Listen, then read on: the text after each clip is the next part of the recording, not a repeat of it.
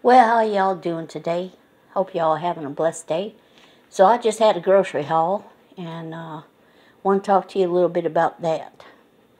Now it's getting hotter and hotter to find the things that you need to prepare a meal. So like me, I plan my meals.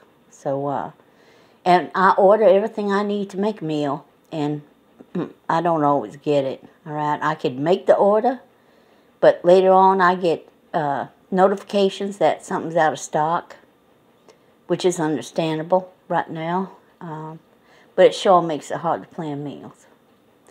So what I got here is I got some canned ham, and I got one of those for a friend of mine.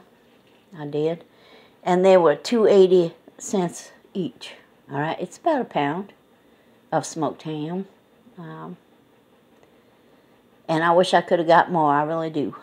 And I got the ramen noodles, and well, that's a pretty large pack, and each one comes with a powdered bouillon, okay? And each one of them was $2.27 each. Pancake mix, complete pancake mix, is something anybody ought to have in their pepper supplies. That box cost me $1.68. All you have to do is add water.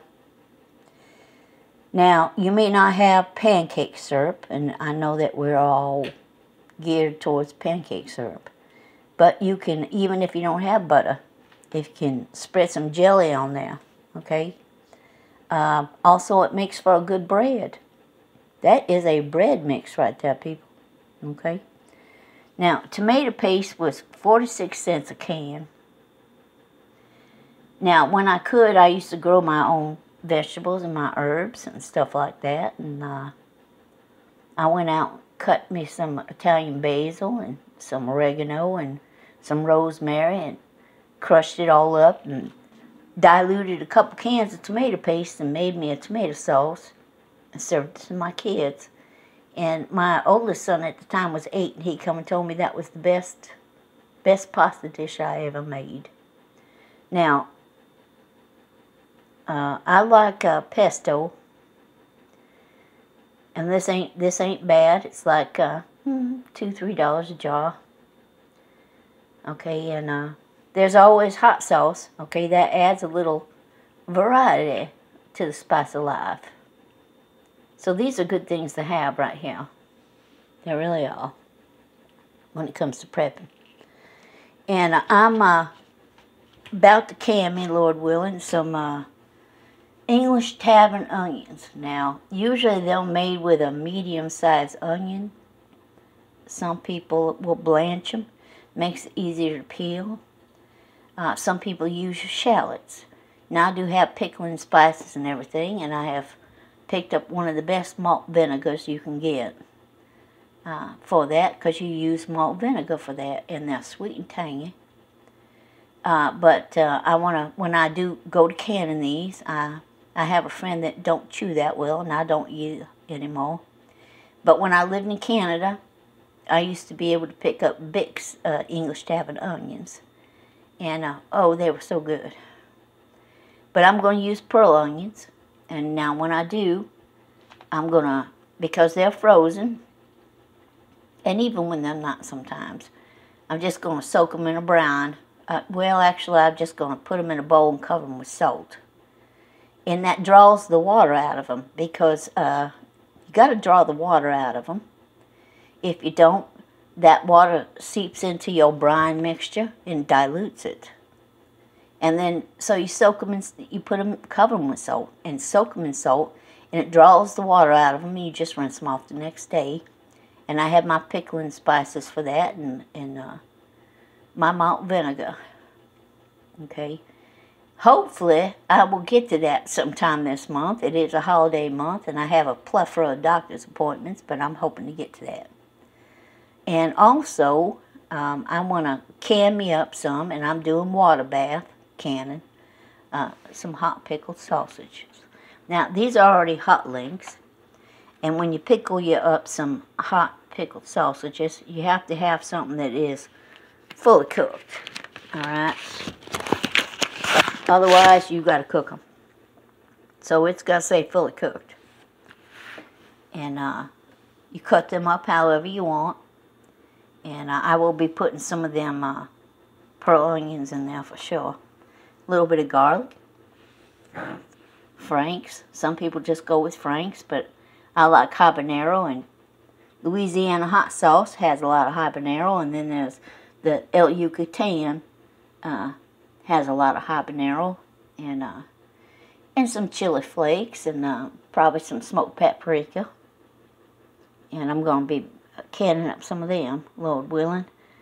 That's what I'm planning to do, and that's why I bought this big old jug of white vinegar. Although I do have some Bragg's apple cider vinegar. I can use that, but I don't think I will. And I want to send some of them out to a friend of mine too. Now their birthday is sometime this month. They won't tell me when. I've asked, they won't tell me.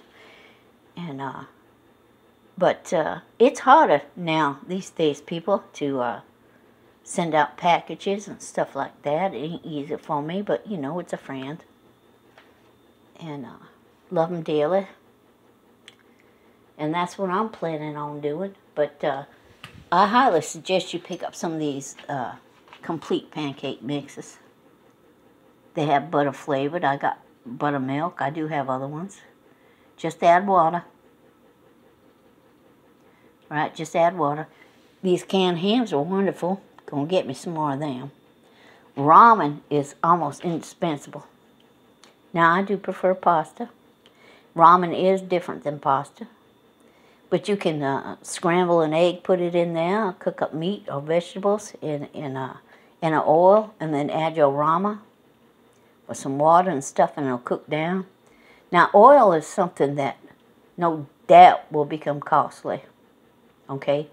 Biblically, oil at one point became costly, if you know your scripture. So pick you up some of that lard. There's lard that don't have to be refrigerated. Crisco, hydrogenated, makes a good oil burning lamp, but it will go bad. Lard, apparently, if you don't refrigerate it until you open it, don't go bad. So, you know, feel it out, because you're going to need oil. Now, when I fry a hamburger, I get 80-20. I don't add any oil to it most of the time, because, you know, the grease that cooks out of the hamburger, I use for other things. If I have vegetables, I cook it up in the hamburger grease. And it's making do, people. It is what it is. So, anyway, this is part of my haul from Walmart. And, well, you know, I hope you all have a blessed day and y'all preparing for everything. And this has somehow blessed you. All right. Y'all have a blessed day. Bye-bye.